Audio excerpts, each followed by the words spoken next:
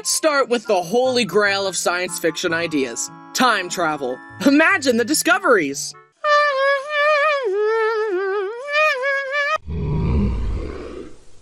Dang, we were way off. But also, imagine if instead of taking an object through time, you take time through an object. Picture this. Oh no, I burnt my pizza! But if I put it in my time-powered uncooker, we can take the pizza back in time to when it wasn't burnt. I would love to have an uncooker, but then I realized an uncooker is also just an immortality machine. Just hop in and regain your youth. Just don't stay in too long, though. Hey, get out! Aw, look at the little baby.